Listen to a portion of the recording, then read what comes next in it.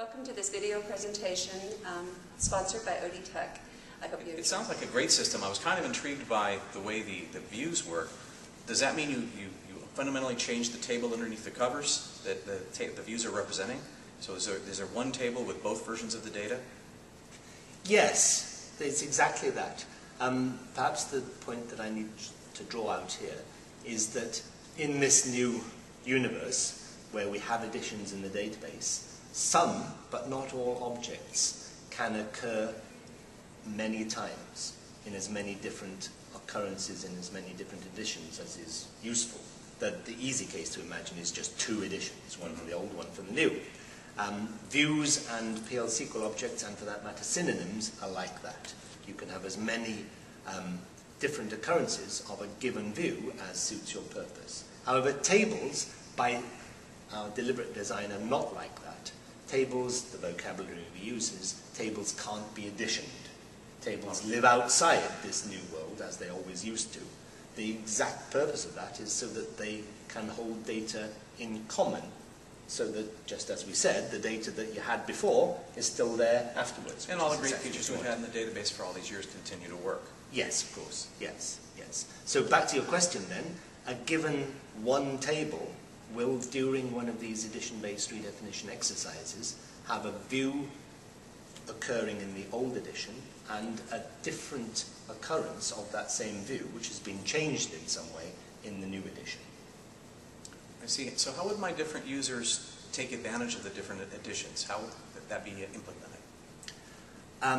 In such a situation as we're discussing now, where some people are deliberately using the old and some deliberately using the new, then when you connect to the database, you need to be able to say which one you want to use. And we achieve that by giving the service a new attribute, which is the preferred or the intended initial session edition. So what would happen in the scenario you described is that someone responsible for the administration of this would make sure that users who should use the old edition know that they should start up their application using some spell that brings the one up that requests to connect using this edition who designates the old edition, and vice versa for the new. I see. And as a developer, I could find out about this information by probably looking at the catalog like I've done with other things that are added to the database?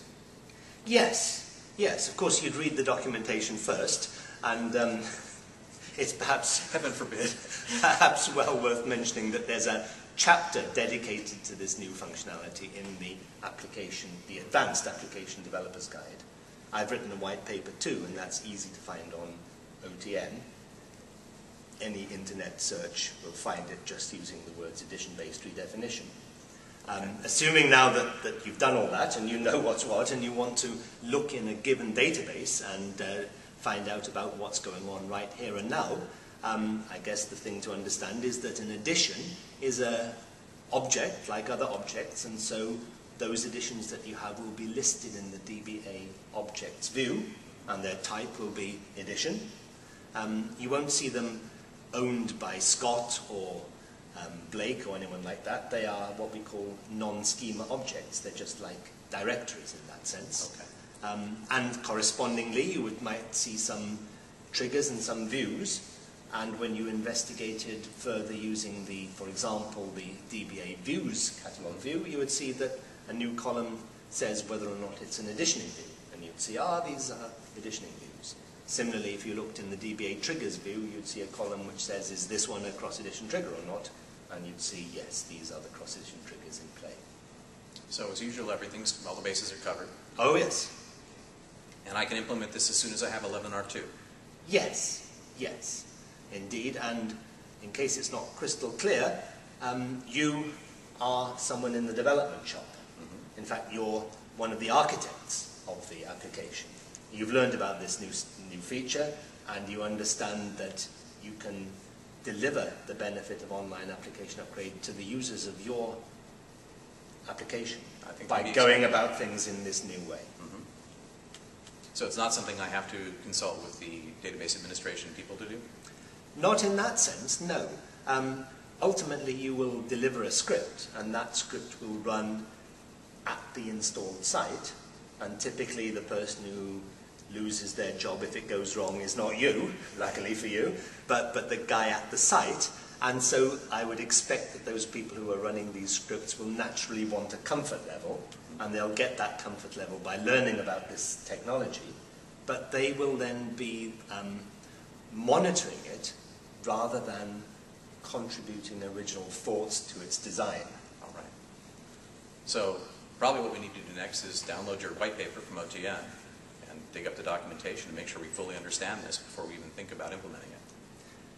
Of course, yes. Maybe modesty would suggest a different order, that you would read the Oracle docs first and then read my paper. Okay. All right, well, thank you very much for your time this afternoon. Thanks for giving me the chance to talk about this, and I'm only sorry I didn't use the full 2 hours. Thanks. Thanks for watching this video presentation from ODTUG. For more information, go to www.odtug.com or come to our Kaleidoscope conference in 2010 at the Marriott Wardman Park in Washington, D.C.